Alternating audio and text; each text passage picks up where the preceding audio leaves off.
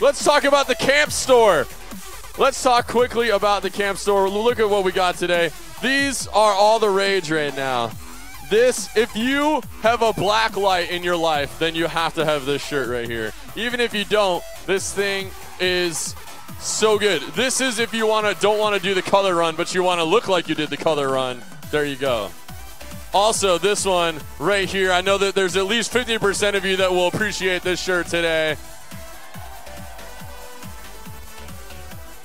And then my favorite, because this makes me have a cookies and cream ice cream instantly. As soon as I see this, I just go, yeah, this is the Frappuccino shirt, cookies and cream Frappuccino shirt. But seriously, these things they're basically selling out, so you got to get one of those. This is an awesome shirt, and did you guys know this summer is the 70th year of camp on Word Alive Island? Crazy. Crazy. 70 years to think that camp's been happening right here. So this shirt, this is the OG shirt from the very first summer of Word Alive Island. All right, so this is a special edition only this year because it's our 70th anniversary shirt, and you can represent this and tell your friends 70 years have been going on. Also, you've probably been collecting a lot of stuff this week. Rocks and pine cones and sticks and stuff. And so you are going to need a bag to carry all of that stuff around with. You can get one of these bags right here. It's super comfortable and soft. Anybody get one of these yet? They're awesome. Yeah, right there. He got one. It's so good. These are not in the camp store. Here's a couple of books from the camp store. This one's called Faker: How to Live for Real When You're Tempted to Fake It. It's a nice, easy read for you. You'll like that one. Also, this one is called Authentic, along the same lines as the last one, Developing the Disciplines of a Sincere Faith, by James McDonald. Oh, and this one called Keep Paddling. Anybody remember this from last year? Keep Paddling. This is a really, really short book, hardly even a book, but this book is all about how you can stay in the raft of life, how you can stay with your faith when things get crazy, all right? So stop in, check that one out at the camp store. You'll just have to go to the camp store and see who wrote it. All right, that's it for the camp store. Also, don't forget, who in here has who has escaped from the room? Anybody in here escaped from the room? All right, you still can escape from the room today. It's not over yet. Also, anybody in here do arts and crafts on Tuesday? It's coming back today, arts and crafts. Martell, it is going to be back today, so you can do arts and crafts. You can make a friendship bracelet today at Arts and Crafts if you want. Arts and crafts. It'll probably be in the coffee house again today, so make sure you do that. One last thing, we have youth group family time happening today. Youth group family time. So, pay close attention. X Factor. You guys, oh, there you go. You guys are in Pine Pavilion. Grace Church, Boathouse, Faith Church, Coffee House, South Clinton Baptist. You're in Pine Counseling Room, which is right over here. Where's, oh, Picnic Pavilion. Exalt. Where's Exalt? You guys are in Picnic Pavilion, which is where the Gaga court is. People's Baptist Church.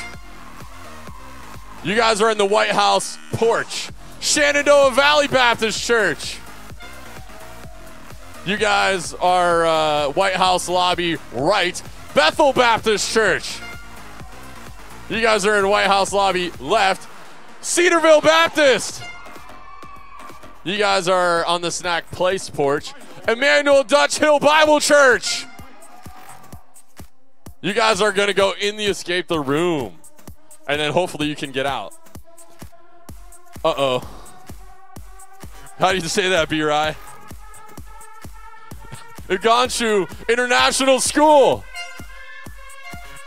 Whoever is here from there, you guys are in the dining hall on the blue team side. Blue team side. The Christian Gospel Fellowship.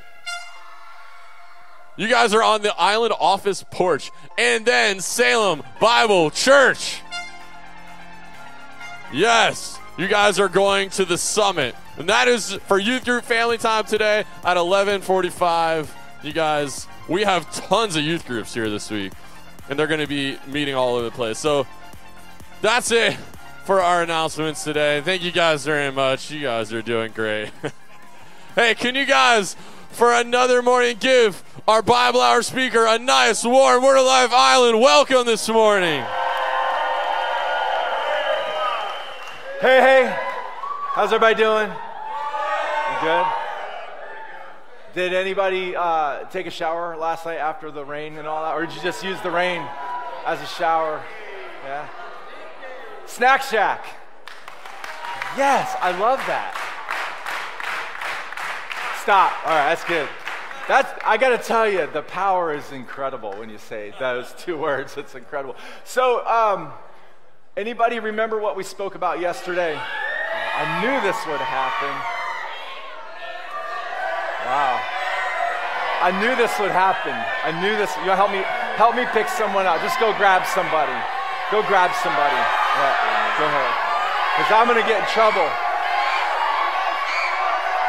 This guy, come on over, bro. Give it up. Give it up. Give it up for my man. Snack Shack. Snack Shack. See? The power. The power. Stop. Dude, you just got the Snack Shack clap. See? It's power, right? All right, stop. So what was yesterday? You got to talk into the mic here. It was about David and Goliath. Okay, and what specifically about David and Goliath did we? Yeah, right. He wasn't scared to go into. Okay, you remember this one? Remember this? What was it? Give me 5. Remember that? Because why? They were what? 5 songs. Yes, my man. What's your name? Wes. Wes. And where are you from, Wes? North Carolina. Okay, I promise this might be the creepiest thing you see all day. But here's the thing. I got to tell you a story, Wes. When I was 5 years old, I got a Christmas gift from my grandmother. Yeah. And it was a big 5x3 clown that freaked me out. Isn't that crazy? You like clowns? That's for you, bro. Take it and terrorize your cabin. Give it up for my man, Wes. Good job, bro. Yes. So, yeah, when I was 5 years old, my grandmother gave me this big picture. I mean, it was the creepiest clown you've ever seen, and it even had a tear in its eye. It was crazy, right? And I was so bad, it terrorized me. I was having nightmares, and my parents took the clown picture down, never to be seen again. And since that day, I've always had this like fear of clowns. Anybody else have a fear of clowns? And I think it's a healthy fear of clowns because clowns are creepy. You know what I'm saying? Like, they just are. Anybody like do clowning at home? You know what I'm saying? Anybody? No. Nobody do clowning. They're clowns. It's the clown room. But anyway, today we're going to talk about fear. We're going to talk about the fear. But before we get to that, I want to show you an island picture. It's not as glamorous. Look at that. It's close up of the hair. Right? I had somebody come up to me yesterday and say, "Hey, bro, can you teach me how to do the Q-tip hair?" And that is a hidden secret. You're going to have to pay $25 with a session with me, and I will teach you how to have that hair. And then you'll lose it a few years later. So anyway, that was Island, 1988. Me and my buddy John having a party at the end of the year. Hey, let's pray. And we'll get started with today's message. Lord, thank you so much for the time we get to be here. Thank you, Lord, for this very special island where so many lives are being impacted, not just this week, but have been impacted year after year after year after year. And I thank you for that we can come here, that we have the freedom to come here. And I pray, God, that you would speak through me today as we talk about something that is quite heavy and maybe even convicting for some. And I pray, God, that we would remove the distractions, be focused on what it is you want for us to hear, I pray. In Jesus' name, amen. Amen. Take out your Bibles. Got your Bibles? There's a bunch of them in the house today, right? Come on. This is my Bible. I love my Bible. Mwah. All right. Yes. Turn in your Bibles to Romans chapter 1. Romans chapter 1.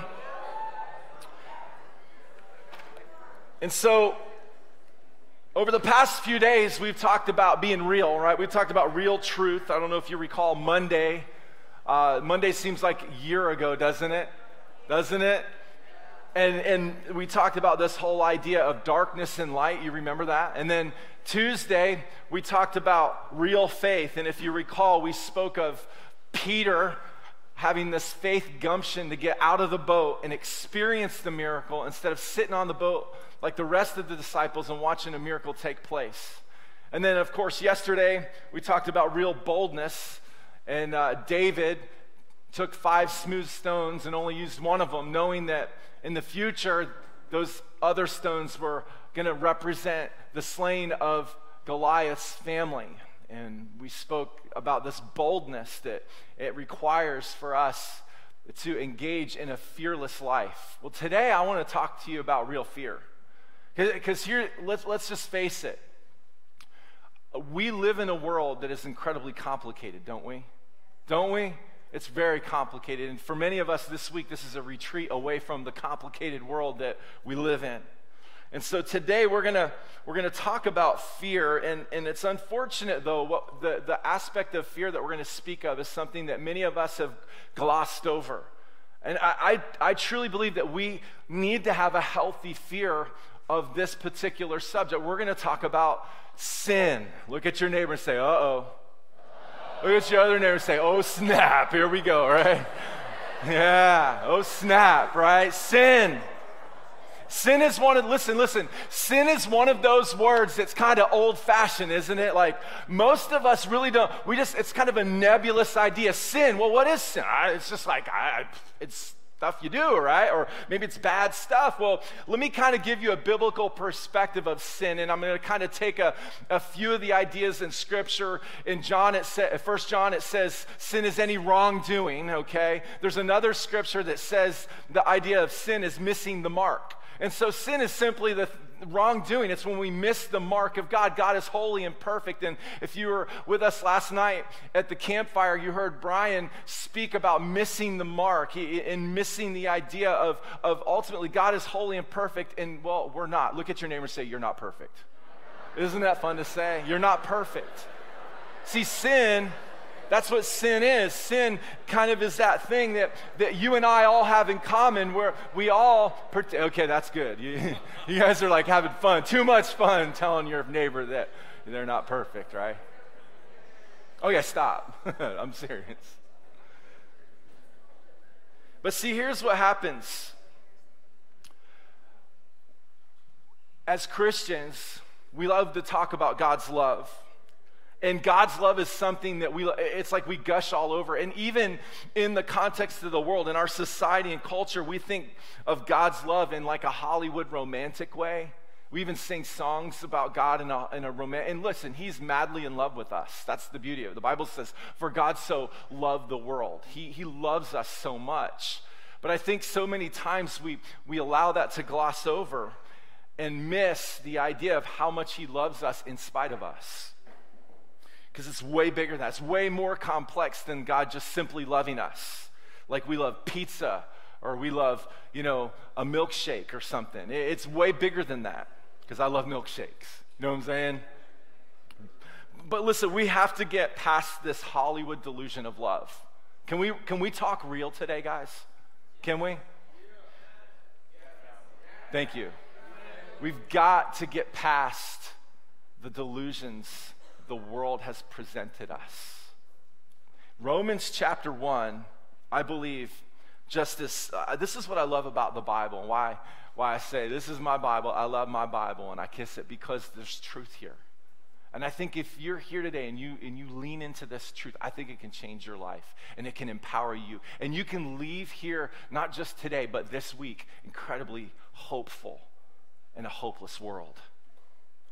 So Romans chapter 1 and chapter 2 is truly about God's love for us, but in an honest way, not in the Hollywood delusional way. You see, it's contrasted by what the world says about the activities of man. The Scripture's just honest about it. It's honest about our sin. And so today, in order for us to really, all these things that we've talked about, the real faith, and we've talked about, real truth, and yesterday, real boldness, and we're talking and celebrating all week about being fearless in the world we live in, I think we have to lean back a little bit and step back and say, okay, there is something that I have to be real about. And I have to have a real healthy fear of the results of sin in my life. And so I'm going to talk about a very difficult portion of Scripture. And it's difficult for all human beings, including myself. And so I just want to be honest with you and real. It may offend you, okay? You may not. Can I just say something? We're going to read something in here today, and you probably won't even like it. Because when I read it, sometimes I don't like it. It makes me uncomfortable. You know what I'm saying? But that's okay, because that's what makes this so transcendent over the delusions that you and I encounter every day in the world we live in. So in Romans chapter 1 and chapter 2, we're going to get real. It may make you mad. But do me a favor, okay? Let it speak to you where you are, okay? Let the Word of God speak to you where you are. And so, in order for us to truly understand this idea of being fearless, I think we need to face the reality of us. Point yourself right here. You need to face the reality of you, okay? So let's pick up Romans chapter 1. And you know what I'm going to do? I don't think we have all the slides for this, so I need you to listen, because I think there's power in listening. And so I'm going to read Romans chapter 1, verses 18 through 6. And then what we're going to do is we're going to unpack it. And I want to just have some real talk observations from the portion of Scripture. And let me just tell you this. I said this a minute ago. There's going to be something in here that I read that you don't like, okay? Real. You're going to be like, I don't like that. That offends me. Because don't we live in the most offended world, society in history? Everybody's offended about something. Like, I'm offended that you're, wearing, safety goggles for glasses, I'm offended that you wear Nike. And people get offended about everything. And so the Bible does a good job right now just being real, and you're going to be offended. So let's go ahead and read it. Romans chapter 1, verse 18, it says, "But God shows his anger from heaven against all sinful, wicked people who suppress the truth by their wickedness." Yes, it says, God is ticked off at sin. Verse 19, "They know the truth about God because he has made it obvious to them. For ever since the world was created, people have seen the earth and the sky." It's getting real. It's like people try to deny God all the time, but the reality is they know he's there. Because why? Well, they look and they see the earth and the sky. Though through everything God made, they can clearly see his invisible qualities. So the people that that say, there's no God, he doesn't exist, I'm an atheist, I just believe you die, you rot in the ground and cease to exist. Well, guess what? The reality is according to this Scripture, they really can see the invisible qualities, his eternal power, his divine nature. So they have what? Say this with me. No excuse. There's no excuse for not knowing God. Verse 21, yes, they knew God, but they wouldn't worship him as God or even give him thanks, and they began to think up foolish ideas of what God was like. You know anyone like that? Like make up things about God? As a result, their minds became dark and confused. Claiming to be wise, they instead became utter fools. And instead of worshiping the glorious, ever-living God, they worshiped idols made to look like mere people and birds and animals and reptiles. Verse 24, so God abandoned them. So you mean to say God is angry and then God abandons? Yeah. I'll unpack this in just a few minutes. So God abandoned them to do whatever shameful things their heart desire. As a result, they did vile and degrading things with each other's bodies. They traded truth about God for a lie. And so they worshiped and served the things God created instead of the Creator himself, who is worthy of eternal praise. Amen? Verse 26, that is why God abandoned them to their shameful desires. It's like God's like, that's what you want, that's what you get. Even the women turned against the natural way to have sex and instead indulged in sex with one another. And the men, instead of having normal sexual relations with women, burned with lust for each other. Men did shameful things with other men, and the Bible says this, as a result of this, what? Sin, they suffered within themselves the penalty they deserved. Verse 28, since they thought it foolish to acknowledge God, he what? Abandoned them to their foolish thinking and let them do things that should never be done. Verse 29, their lives became full of every kind of wickedness, sin, greed, hate, envy, murder, quarreling, deception, malicious behavior, and gossip. They are backstabbers, haters of God, insolent, proud, and boastful. They invent new ways of sinning. Sounds like 2017 to me. And they disobey their parents. Get an ouch there? Go ahead, you say ouch. Verse 31, they refuse to understand, break the promises, are heartless, and have no mercy. They know God's justice requires that those who do these things deserve to die, yet do them anyway. Worse yet, they encourage others to do them too. Verse 1 of chapter 2 goes on. Paul is unpacking. Are you guys feeling the weight of this? Verse 1, you may think you can condemn such people. This is where it gets interesting for those religious people who are like, yeah, those sinners. Watch this. You think you can condemn such people, but you are just as bad. And you have no excuse, the Bible says. When you say they are wicked and should be punished, you are condemning yourself. For you who judge others do these very same things. And we know that God in his justice will punish anyone who does such things. Since you judge others for doing these things, why do you think you can avoid God's judgment when you do the same things? Verse 4, don't you see how wonderfully kind and tolerant and patient God is with you? Does this mean nothing to you? Can't you see that his kindness is intended to turn you from your sin? Verse 5, but because you are stubborn and you refuse to turn from your sin, the Bible says, you are storing up terrible punishment for yourself. For a day of anger is coming when God's righteous judgment will be revealed. Verse 6, he will judge everyone according to what they have done. Everybody take a deep breath. And now blow on your neighbor. That's heavy, isn't it? The Bible, I love this truth in clarity. And I just want to lay out some real quick, real talk observations from the scripture we just read. So the first observation I want to make from Romans chapter 1 and verse 18, it says that God shows his anger from heaven against all sinful, wicked people. And here's the bottom line, real talk here. God is angry at sin, okay? It's not like he takes it lightly. He's like, oh, buddy, it's okay. You keep on sleeping with whoever you want to.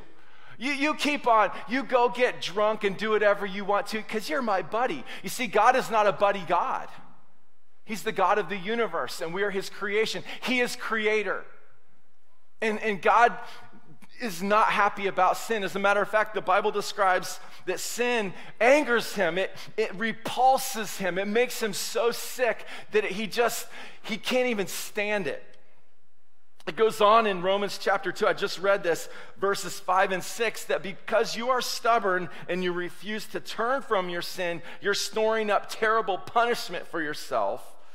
For a day of anger is coming when God's righteous judgment will be revealed, and he will judge everyone according to what they've done. Does that sound like happy God, like, oh, you do whatever you want to do, buddy? No, it sounds like God's like, man, I take sin serious. Why? Because I love you so much. That's why.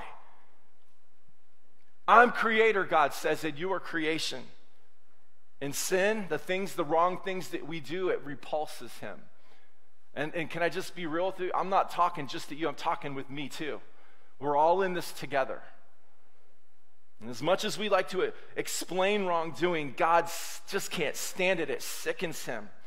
And anger and wrath are the biblical expressions used here to communicate God's opposition to yours and my sinfulness. And so the bottom line is this. Listen to me. I need everybody looking. God hates our sin. He hates it. He despises it. He can't stand it. It repulses him and makes him sick. God is angry at sin. And I was thinking about this. I was bowling. Anybody do bowling? I'm not good at it, but it was just like one of those. It was a youth outing I was at years ago, and I was bowling. It was an old bowling alley, and it was candlepin. You guys know about candlepin bowling? Anybody know about candlepin? It's the little pins and the real little ball. And so guys, like, we like to take it and chuck it. You know what I'm saying? It's like, I'm going to take this thing and I'm going to chuck it down the hall. And I had the candlepin bowl, and I'm like, I'm going to roll this thing as fast as I can. And as I did, I dragged my finger across the wood, and a plank went up under my fingernail. I mean, it was huge. It went like past the knuckle, you know what I'm saying? And I was like, hey, right? It was crazy. Painful. I know. I looked at that thing and I was like, that's not supposed to be there, right? And so here's the thing. They took me immediately to the hospital, right? And they numbed it, and then they just took these pliers and just like, it was like this long. It was crazy. It was disgusting. Here's the point. Listen. Had I left that splinter in there, guess what would have happened? My body would have rejected it. Pus. I mean, if I don't want to take it out. I just want to leave the plank in my finger, okay? Thank you. That plank shouldn't be in my finger. My body would reject it because it can't have something from the outside in there. It's called an infection. It could cause a disease. It could cause my finger to fall off, my arm to fall off. I could die if I just left it in there. That's kind of how sin is. Like, God can't be around. It's just impossible for him to be around a people who are constantly indulging in sin, doing whatever they want to do. It angers him and it repulses him. He can't be around it. And so ultimately, that first idea, that first observation, real talk observation from Romans chapter 1 is God is angry at sin.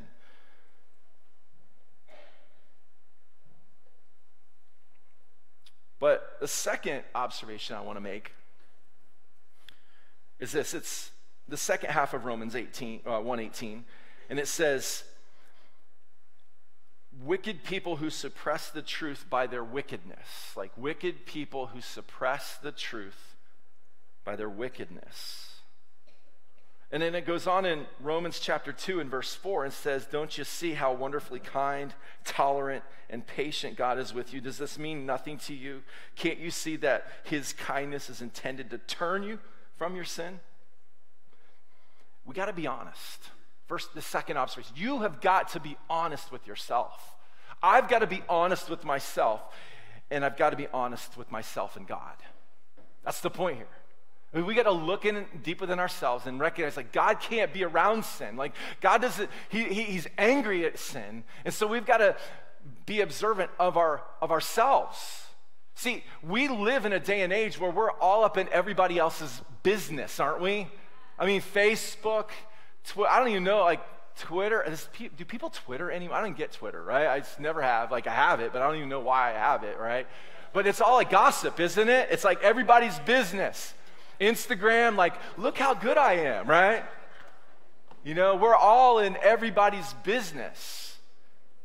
And this whole idea right here is like, it's not about everybody's business, it's about you.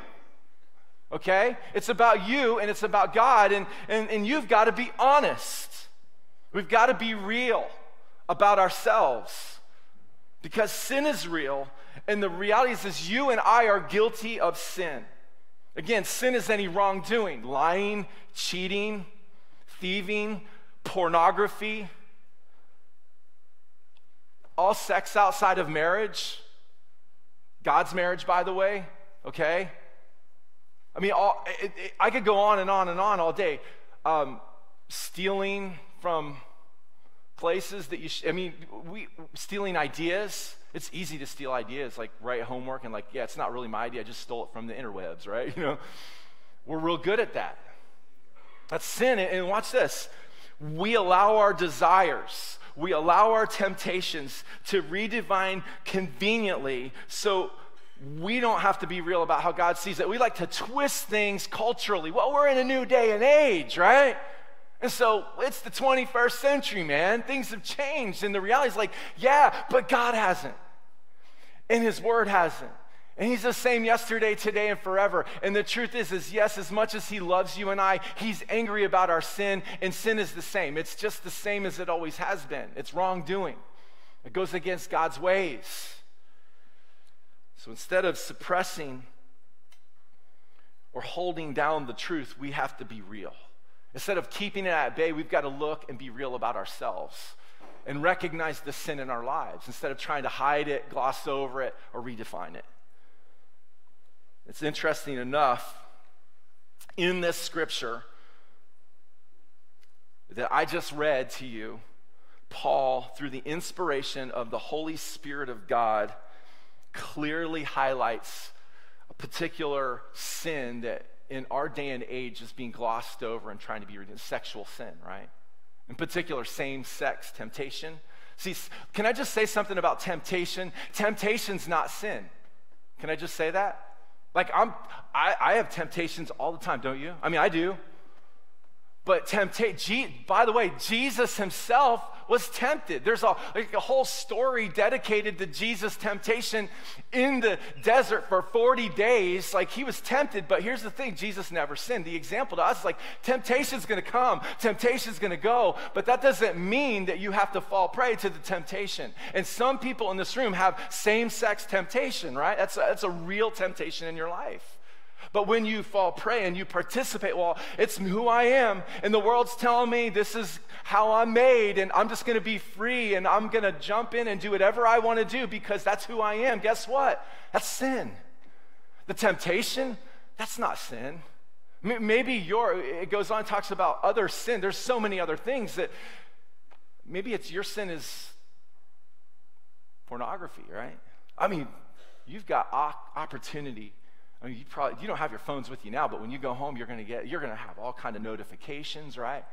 Maybe some of you already have like subscriptions to things that you shouldn't. That's sin. But the temptation, it's on your phone, but you don't have to go in and look at it. The temptation might be there. I think you need to understand that temptation is going to be part of life, and it's not going to disappear magically, is it?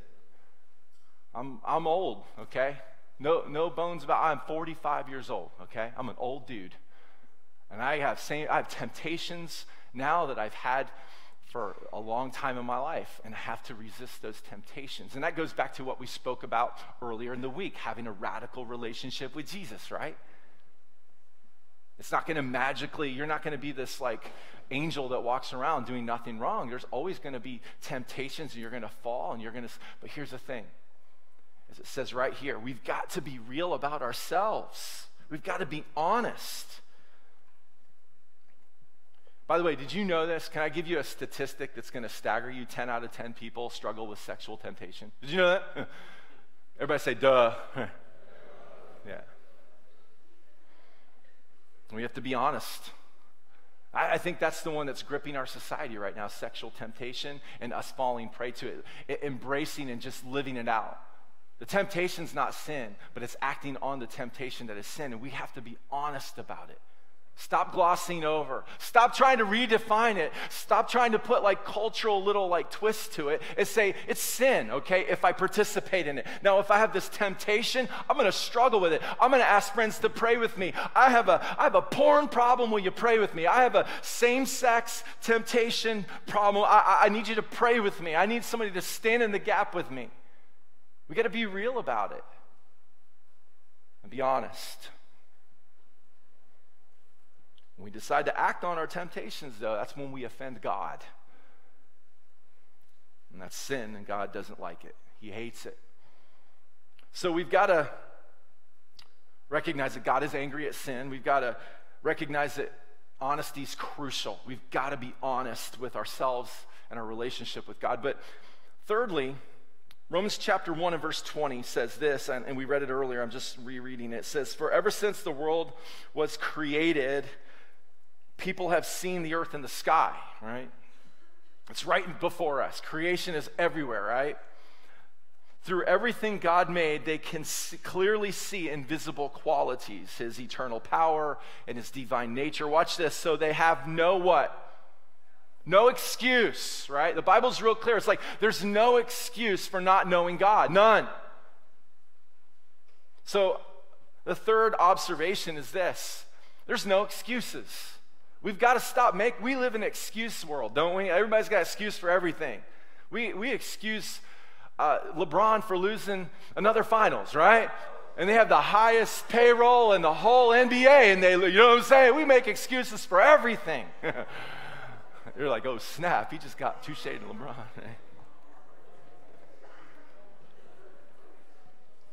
I need you to track with me. There's no excuses. We got to stop making them.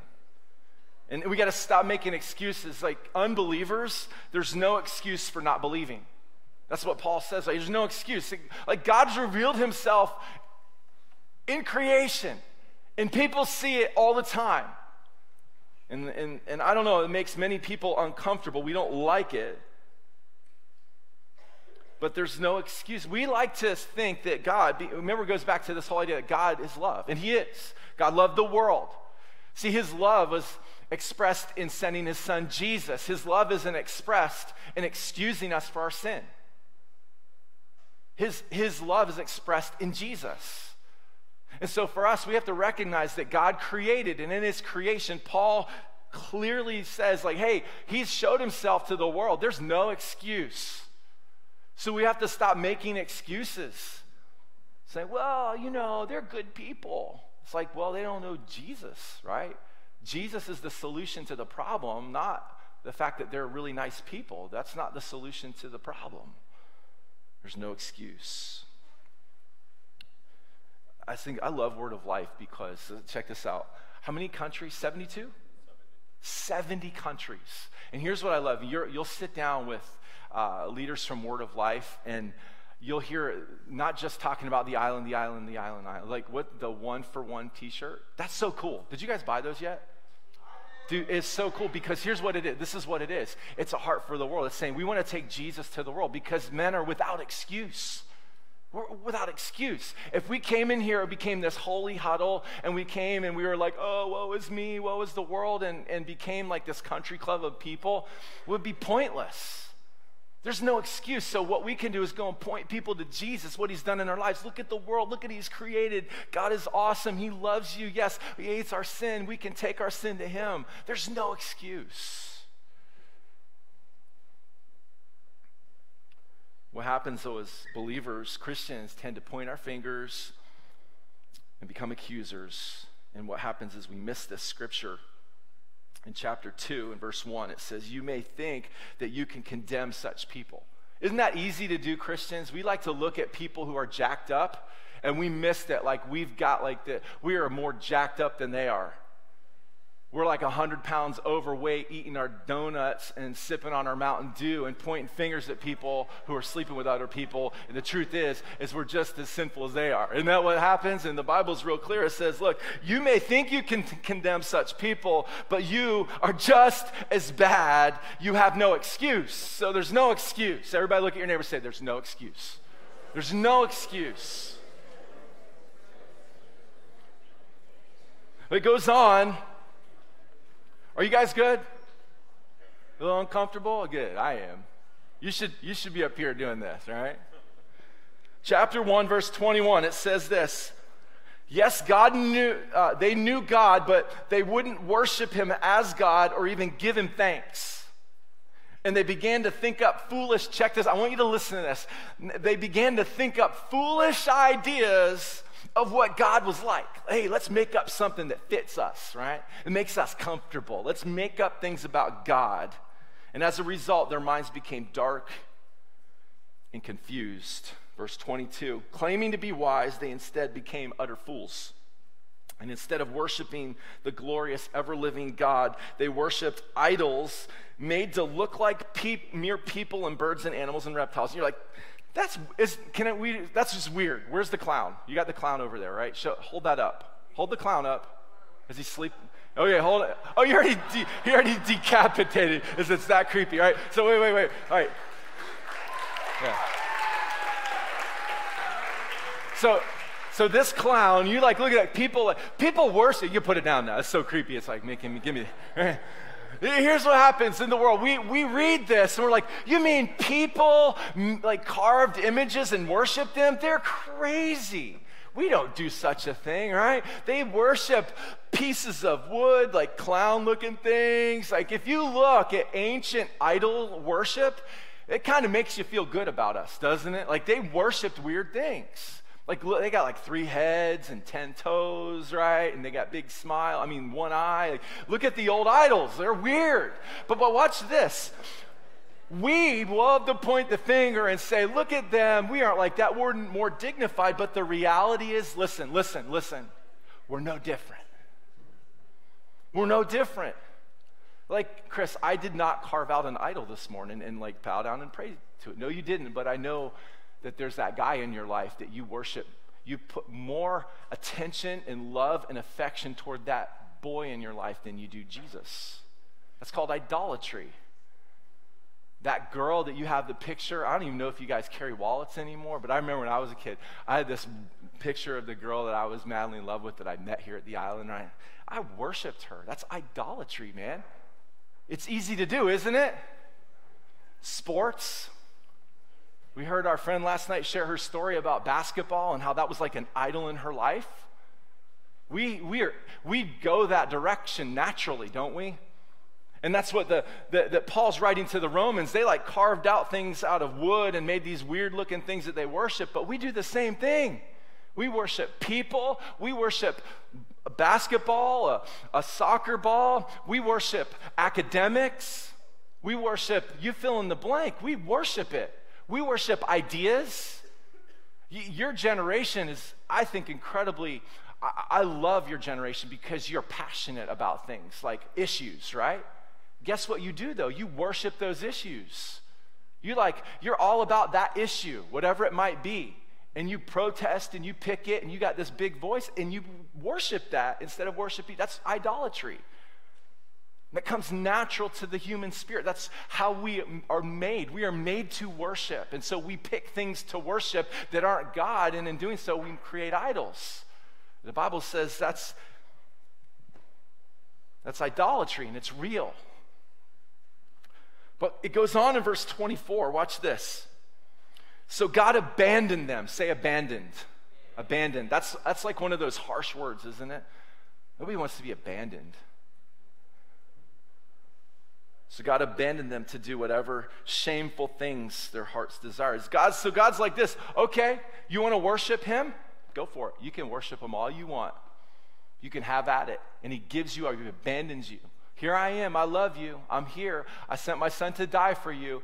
Hope is in Jesus. Life is in Jesus. He is the singular one you should be worshiping. And what we do is we worship everything else. We do whatever we want to do. And the Bible says that God abandons. And I don't know about you, that's a heavy, heavy statement. The first one, like God is angry at sin, like God is angry, but God also abandons sin. And I know this sounds like one of the cruelest things imaginable, doesn't it? Like God abandons people because of sin, and it seems a little over the top, doesn't it? Can we be real? Doesn't it? It sounds like kind of harsh. But I want you to listen to this. God is holy. God is perfect, and God is creator. And it is impossible for him to be in the presence of sin or associated with sin. The word abandons means commits to or gives over or delivers. So if you think about it, it's not cruel. It's kind of like him just letting you like, hey, you want to live in full-on reckless sin? Okay, I'll let you do it and let you crash and burn. So he basically gives us over to our desires. You want your sexual preference to be the driving force of your life? God will say, okay, let's see where that takes you. Bitter, angry, broken, hurt, finger pointing. You want your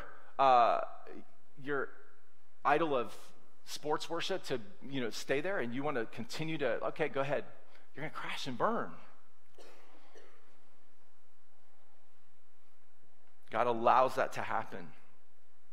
You place things before me, God says, okay. It's kind of like it's almost like God is like a gentleman's spirit about this. You want to keep doing whatever you're doing? Okay, cool. I abandon you over to it. Go for it.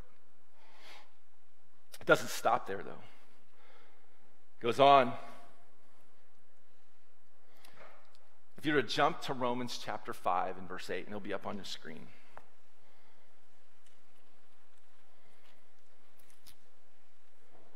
But God showed his great love for us by sending Christ to die for us. So all this idea like God abandons, God is angry at sin, like we're idolaters, it's kind of heavy, right? I mean, this stuff is like stuff you're like, dang, I came here this morning, I would have a cool story and walk out like cheering for God, and now you're like making me feel like a dish rag, man. I feel gross, and you know, it's going to get better, I promise. And it starts right now that God showed his great love for us by sending Christ to die for us while we were still, what? Sinners. Sin's no joke, man. It's no joke. It's real. Listen, sin is so real that God took it so serious that he sent his son Jesus to die for our sin. Isn't that crazy? That God, he saw our sin and was so serious about our sin. He didn't just say, hey, you could go do whatever you want. He actually took action himself and sent his son, Jesus Christ, to die in our place. That's serious. That's how serious sin is. Whew. He did for me. He did for you what you and I could never do for ourselves. Isn't that cool? So as heavy as like God is angry at sin, and as heavy as like God abandons us to sin, and as heavy as all these ideas are, the reality is sin is very real. And sin has serious effects, so much so that God did something about it. And my friends, this is a game changer. This has been a game changer for me. When you realize like God took sin so serious that he took action, he didn't just like leave us out to, fend for ourselves. He did something and acted in our place through Jesus Christ. That, my friends, is how serious sin is. See, God is angered by our sin. And ultimately, he judges us by our sin. That's just real talk. But this is where I love landing. I'm kind of like what I call landing the plane here. I want you to write this down. There is hope. Bringing all this together, the heaviness of all the sin we've talked about. Maybe you've been offended. You didn't like it. You're like, I don't like what the Bible says about this. But here's the thing. You don't have to like it, but it's truth. Right? And the reality is there's hope. There is hope. Romans 15:13 says this. I pray, Paul says, and this is all written to the same people, the same idea. I pray that God, the source of what? Hope. The source of hope will fill you completely with what? Joy and peace, because why? You trust him. Yes, you're going to deal with sin issues. Like, this is part of our life. There's stuff that's going to come up. You're going to have temptations. It's going to happen. But here's the thing. God was proactive and did something for us. He took sin so serious that he took action through Jesus. And with that, we have hope. Man, we live in a hopeless world, don't we? And again, many of us are going back to a hopeless situation, whatever it might be. I don't know everybody's situation, but I can generally speak that some are going back to a wrecked home. Some are going back to maybe no home at all. Some are going back to like the perfect home on the outside, but on the inside, it is a mess. Some are going back to the perfect home that everybody's like, wow, you got it all together. And you really do, and it looks really good.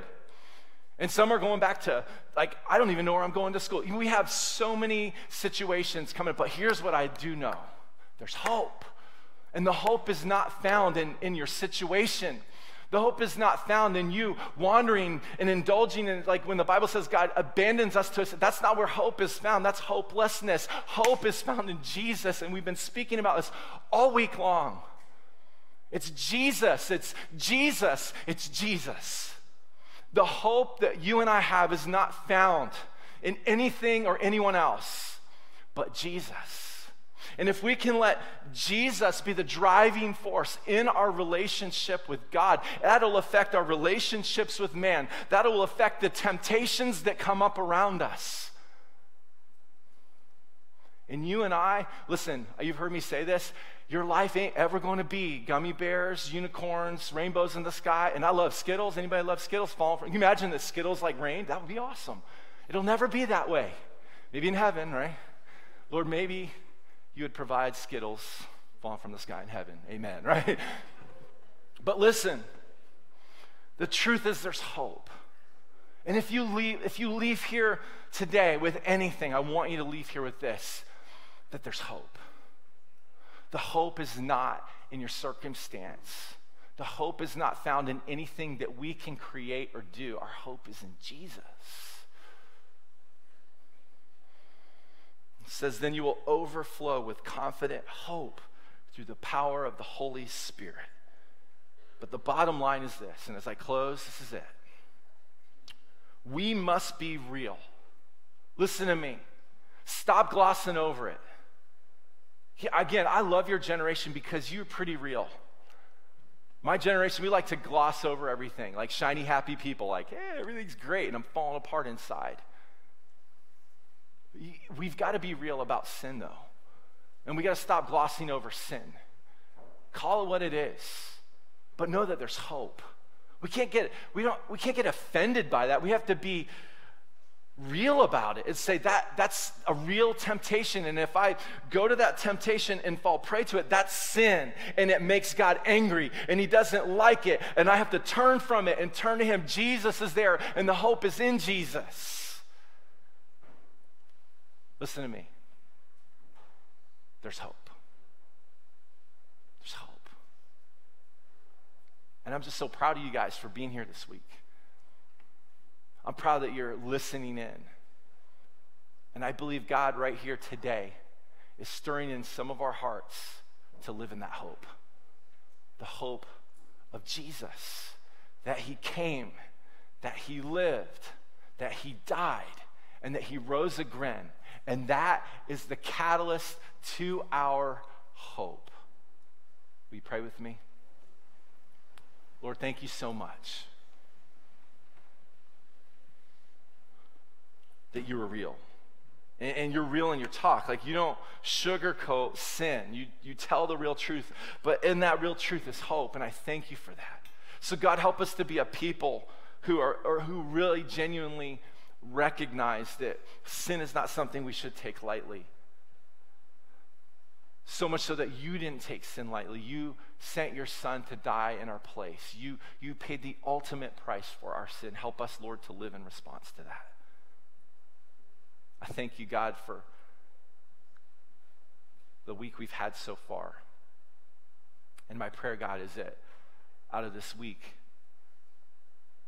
lives will be affected not just for 5-6 days on an island in New York, but lives will be affected and impacted for years and years and years at home, in the workplace, in school, wherever they go.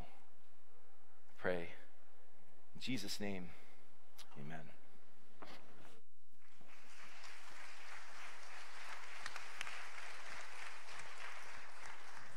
All right, we got quiet time coming up, and then after that, the beach is open, Ninja Warrior finals are going on, volleyball tournament this afternoon. Thank you guys for your attention and being here. You are dismissed.